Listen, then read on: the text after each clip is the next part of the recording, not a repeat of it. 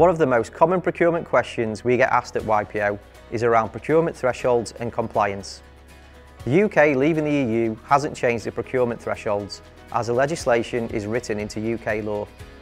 The thresholds remain the same for now, although they are reviewed every 2 years. The main change to be aware of as a result of Brexit is that procurements and their awards are no longer legally required to be published in the official journal of the European Union, commonly referred to as OJEU. The UK has replaced OJEU with a new UK-only e-tendering portal called Find a Tender Service, also known as FTS. This is where tenders above threshold need to be published if they're advertised after 1st of January 2021.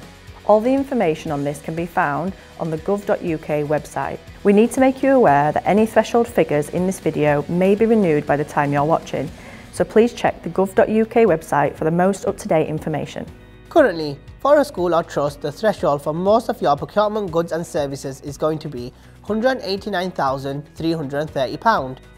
For major works, it's much higher at £4,733,252. These thresholds are for the whole life of the contract, not simply annual value.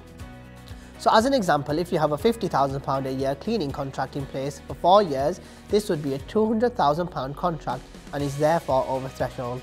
The contract value is the total monetary value of requirements over its full duration, not simply annual value, and should include whole life costing. This takes an account of the initial capital costs as well as operational, maintenance, repair, upgrade and eventual disposal costs. If your contract is going to be for an initial 2 years, with an optional extension of 2 lots of 12 months, you should calculate the value based on the full available contract term. So in this case, it will be for 4 years. If you're procuring a contract for something like an FM whole house service and it's broken down into individual lots for award, you can remove lots that are under £62,842 that form less than 20% of the whole contract value. However, you can't just remove lots or enter into separate contracts with the intention of making the procurement under threshold. If your contract value is getting close to threshold, we would recommend that you treat it as above threshold. If a procurement is below threshold, you may have internal financial thresholds that you're required to follow to ensure you're being compliant. So it's important to understand what these are when looking at what procurement processes you should follow.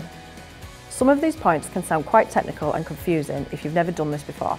But don't worry though, we're here to walk you through everything at each step of the process.